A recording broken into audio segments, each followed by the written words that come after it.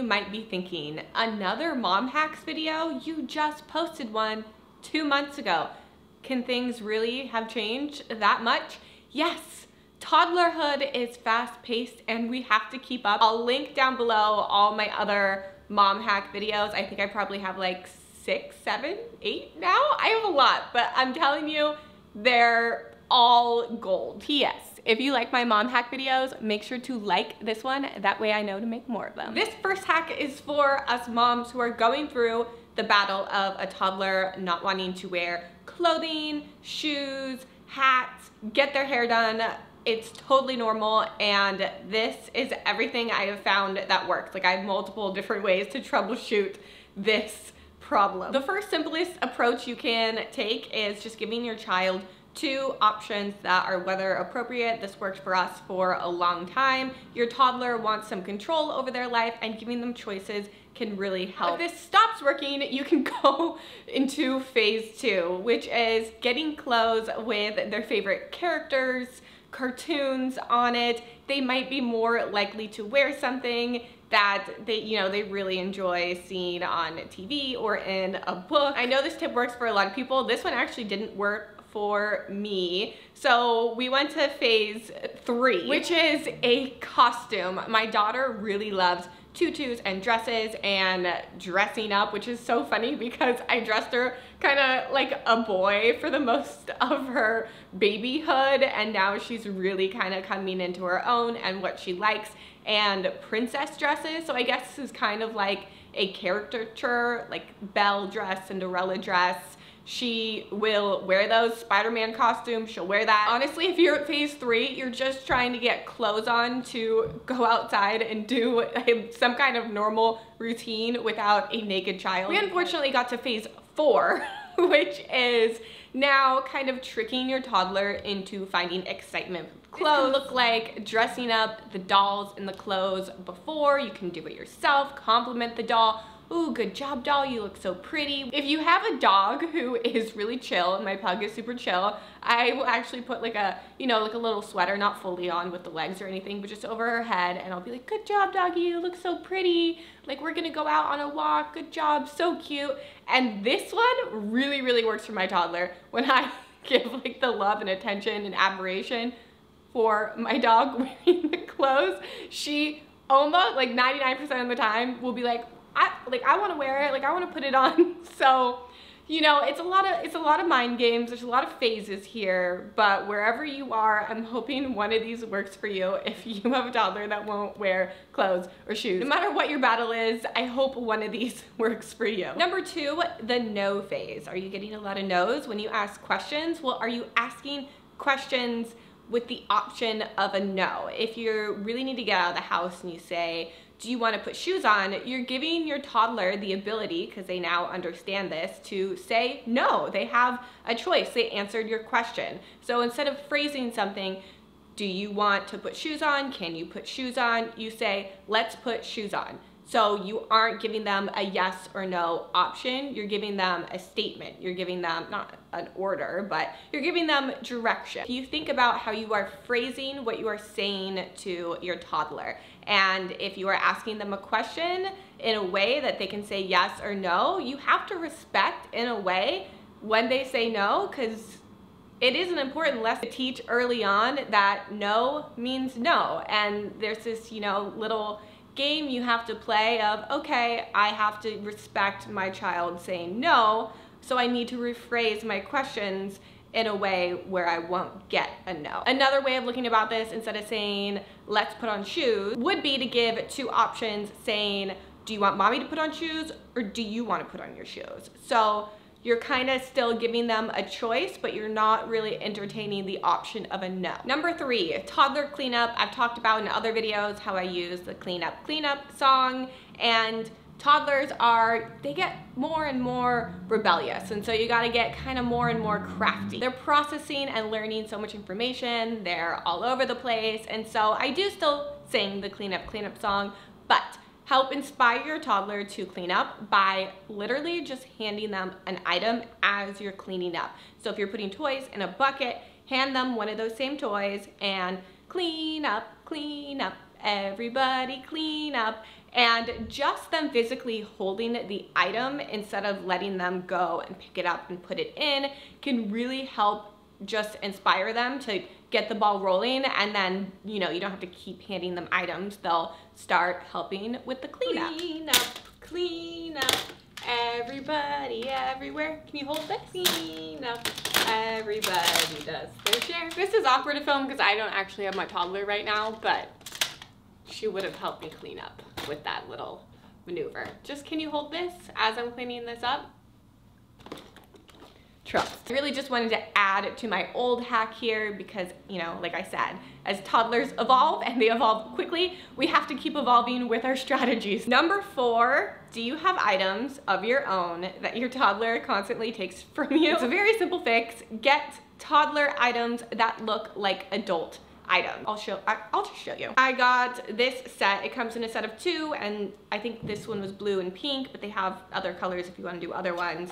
But it is very similar, but small. It'd be great for smoothies too, because I've been doing a lot of smoothies. It was actually really hard to find a good toddler cup that you could easily get a smoothie out of, and I'll link these down below. But yeah, anything you find that they are always taking of yours, get a toddler dupe it up. Side note, this phone case I also just got from Amazon. I'll link it down below.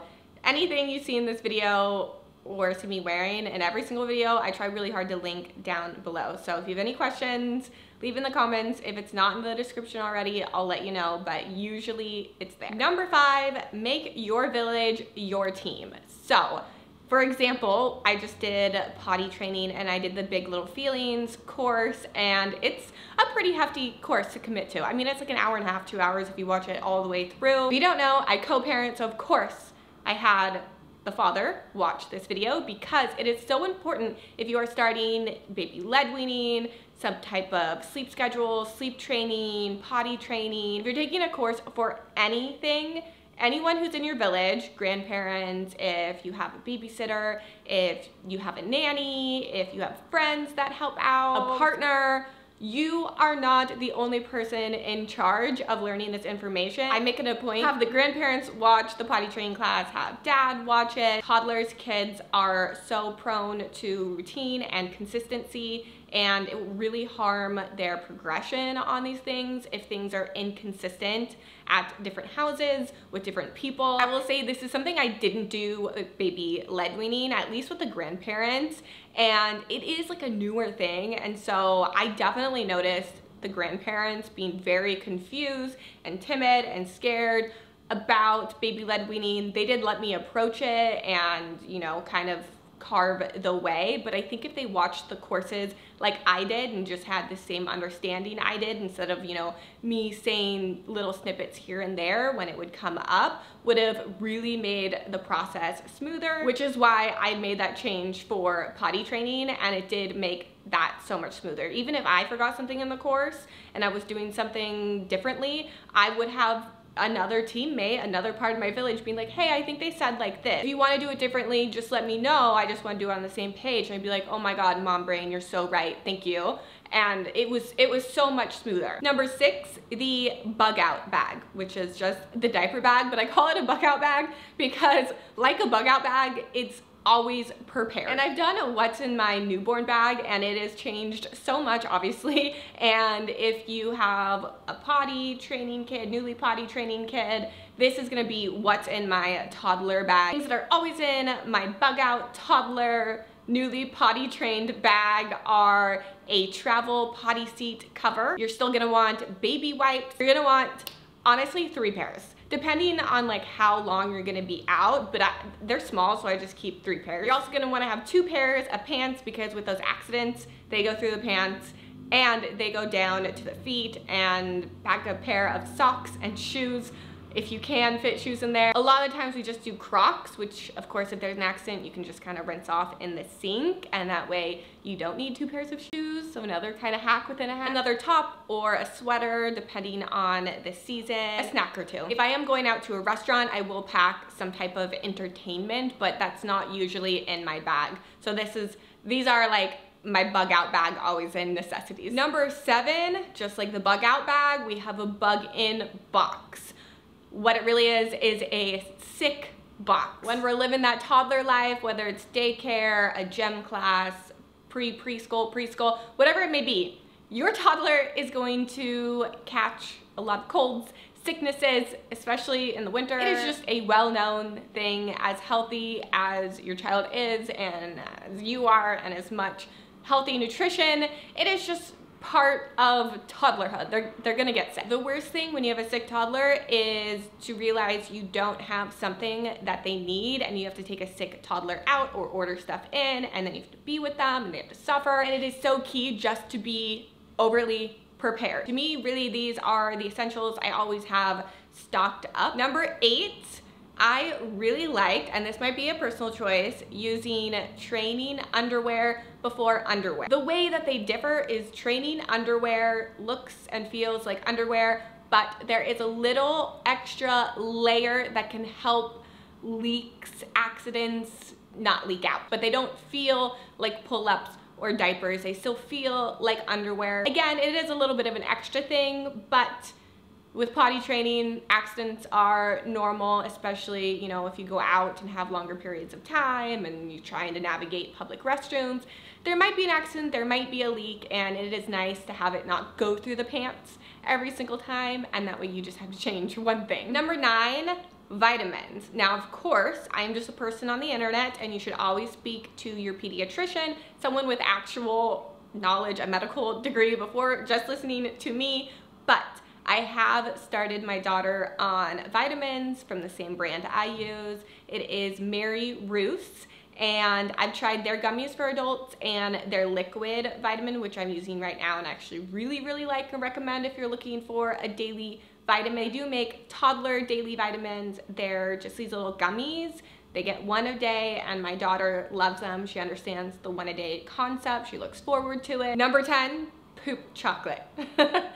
Poop chocolate. I know how that sounds, but I'm telling you, your toddler is going to love this. I will say I cannot take this recipe as my own. It's something I learned in the Big Little Feelings potty training course. It's only 2 ingredients, and it's so simple, and my toddler is obsessed with the poop chocolate. No, there is no poop in the chocolate. It is chocolate to make a toddler poop. So with potty training, a lot of times a toddler can hold it because it's all new, and if you run into this issue, or just in general, if your toddler is constipated, if you're constipated, you would eat the poop chocolate. Pretty much all you do is melt chocolate chips and coconut oil. I think it's equal parts, half-half. This is where you can get creative with the mold. My mom makes little pigs for her poop chocolate. You put the molds in the freezer and then keep these little poop chocolates in the refrigerator because the coconut oil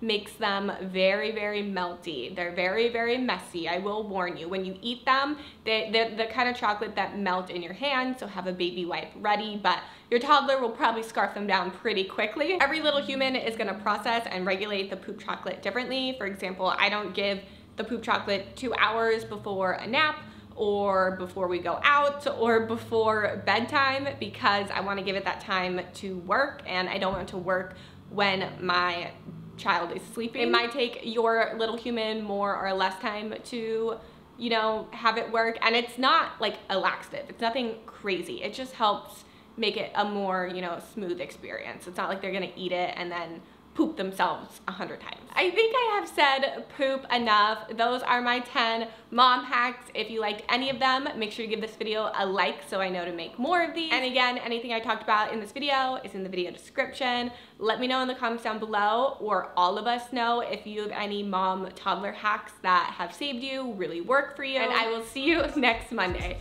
Bye!